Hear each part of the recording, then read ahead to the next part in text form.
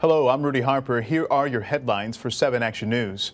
The nation's first COVID-19 vaccine is officially on the move by truck and by plane. Thousands of vials have shipped out of Michigan, now en route to their final destinations. The life-saving vials left Pfizer's plant in Portage this morning, taken by special trucks to the airport in Grand Rapids, then shipped to all 50 states. The first members of the American public are expected to be vaccinated tomorrow.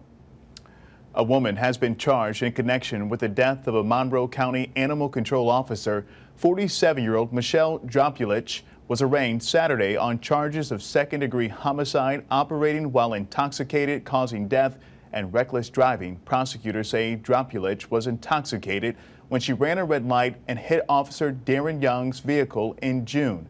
Young later died at the hospital from her injuries.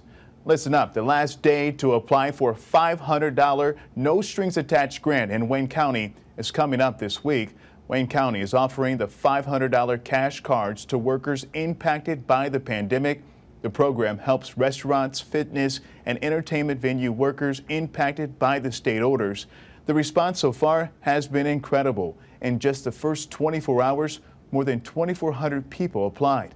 The county has 8,000 cash cards. The deadline to apply is on Tuesday, and we posted a link on our website, WXYZ.com.